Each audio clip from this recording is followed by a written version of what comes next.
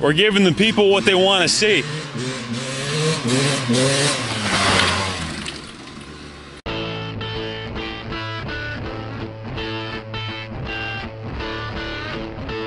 It's time to send it. What do you think, Moses? Haha.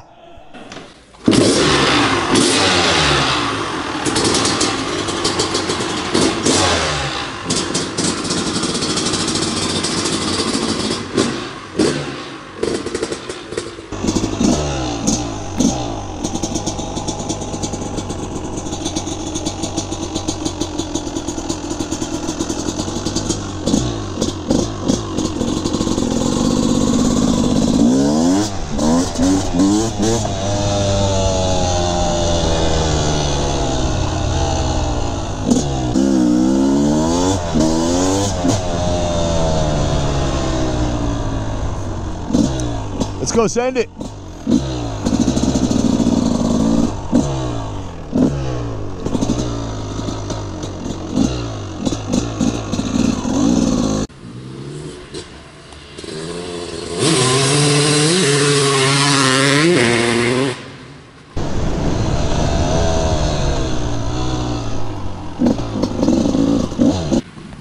We're giving the people what they want to see.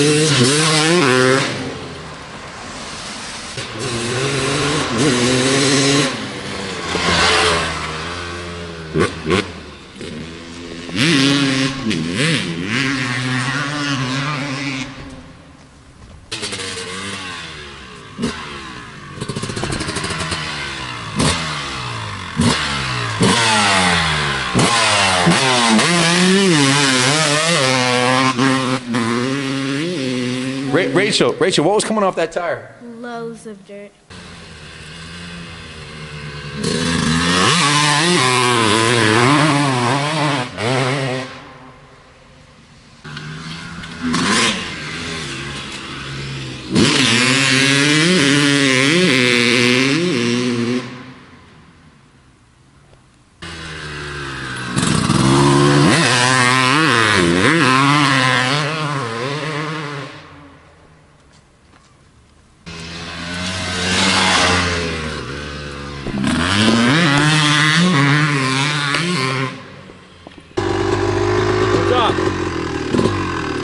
Quite possibly the most fun dirt bike ever made. If you can't win on this, you f***ed up.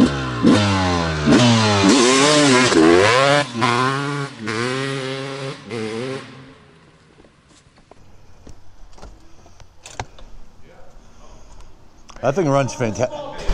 That thing runs fantastic. Yeah, it goes good. What a machine. Oh my God, you're all snowy and dirt. Snowy and muddy. I trash my sneaks.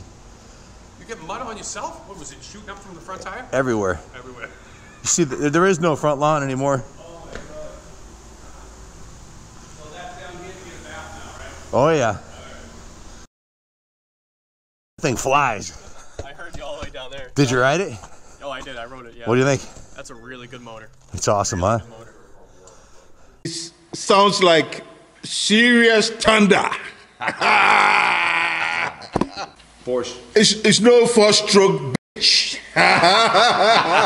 You heard it from the man. What's up, guys? This is Ken Kaplan from Kaplan Cycles in the showroom here with what is widely known of as the best two-stroke 250 two-stroke motor ever made. This is a Honda CR250R, 1999 model. After 01, they went to a case-reed induction motor, which everybody in the racing industry and all the magazines hated because it had no power. This thing is an absolute ripper. I'm sure in the riding part of the demonstration you'll see that. And cosmetically, in my opinion, one of the nicest looking motocross bikes of all time.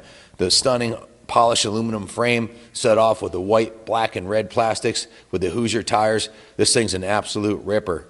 Fast, fun, easy to work on, and affordable to own. Unlike a new two-stroke or a new four-stroke where if you blow the motor, it's going to cost you $3 grand. You can do the top end on this bike for a couple $100s with just some basic hand tools. There's only 4 bolts that hold the cylinder on. Extremely easy to work on.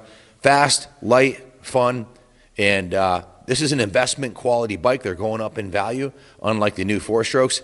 This one's been owned by, since it was new, by the 5-time national champion, Paul Pincinel. This was his personal bike as part of his collection. Paul's in his late 60s and hardly ever rode the bike. It just sat in his garage and was on display in his garage and in his barn. And it just pretty much needed a cosmetic refreshing when we got it. So I'll tell you what we did. First thing we did is took it right down to the frame, steam cleaned the entire bike.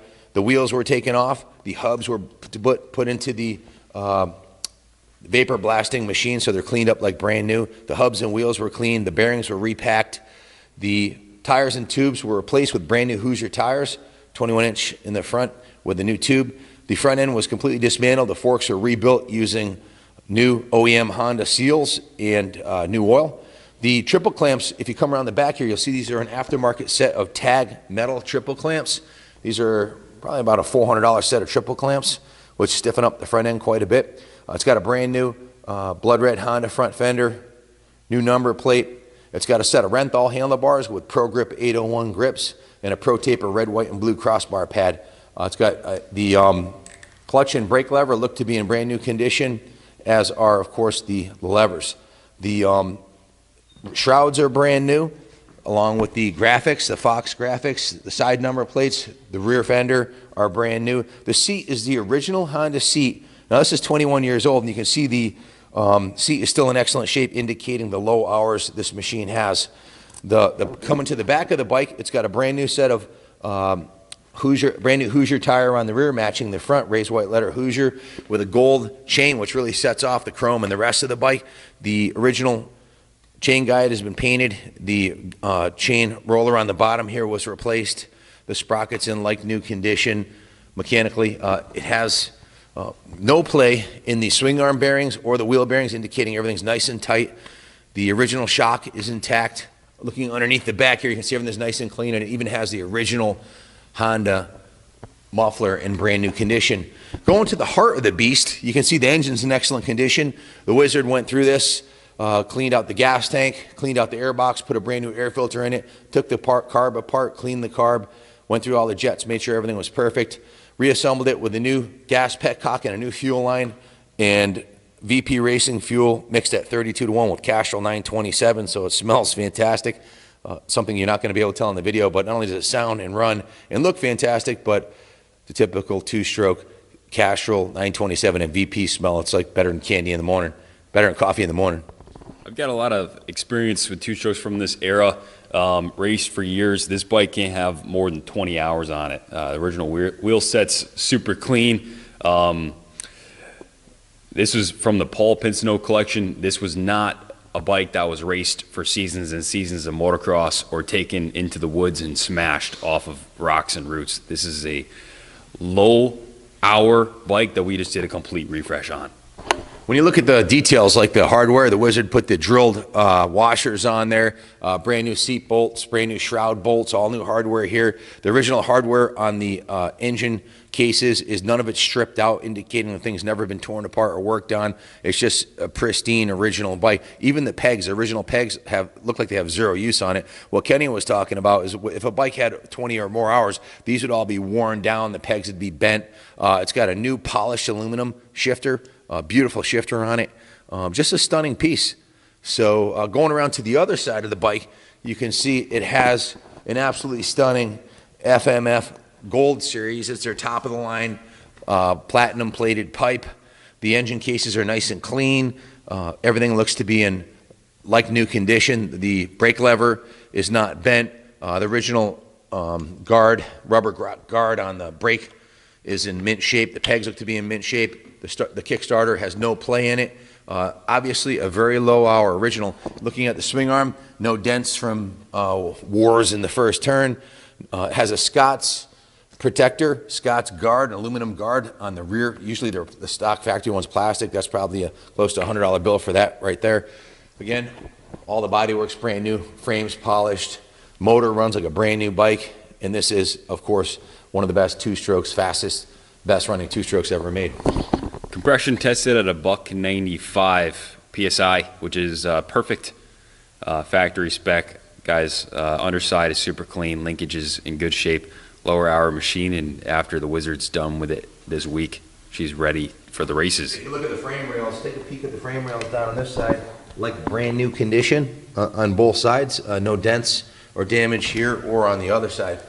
Again, original seats in mint shape. These were riders' bikes. The ones that are still out there have a lot of hours on them, guys, and have been rebuilt several times. That means that they're played out. And I mean, a 200-hour bike, which is what most of them are at here, with several seasons, it's just not even close. It's not even comparable. The last one that we restored, I'm not even going to call this a restoration, this is a refresh, but we actually restored in '97, which was the first year. The motor wasn't as good, the frame wasn't as good, the suspension wasn't as good. The '99 had evolved, and they worked a lot of the bugs out of the first edition one. It didn't have the tag triple clamps, and it didn't have the original seat cover because it had a lot more miles on it, a lot more hours on it.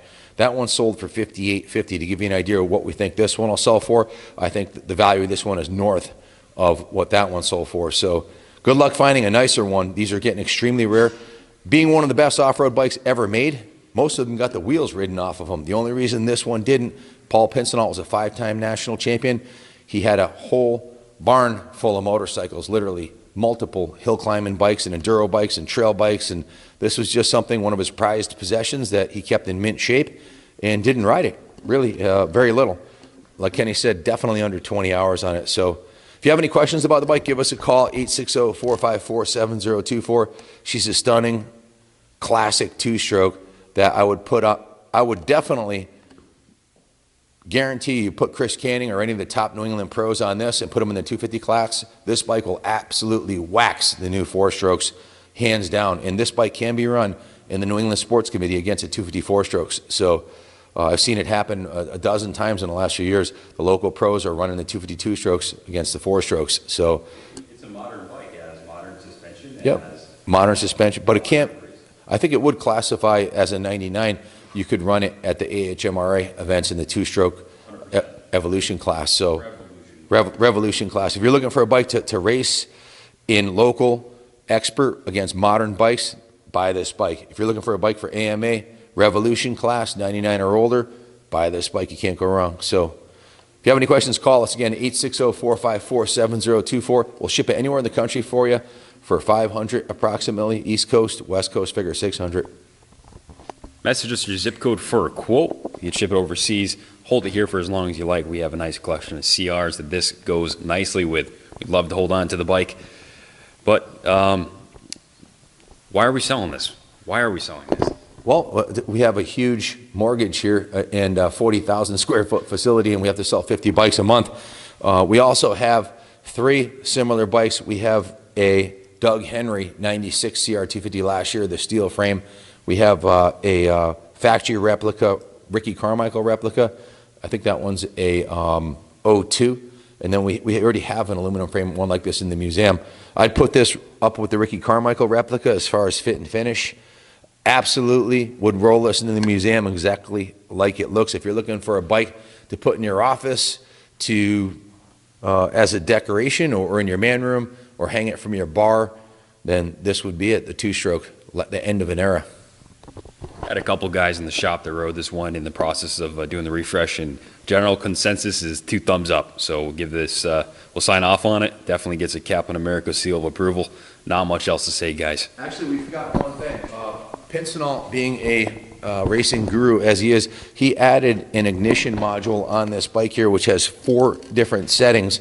You can see it says stock, curve 1, curve 2, and curve 3 for different racing situations here. So you have 4 different settings, just like they have on the modern bikes.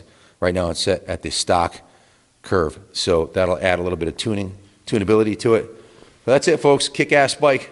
I would sell this to any friend or family relative and know they're getting a quality Honda. You can't go wrong. Good luck bidding on it. God bless America.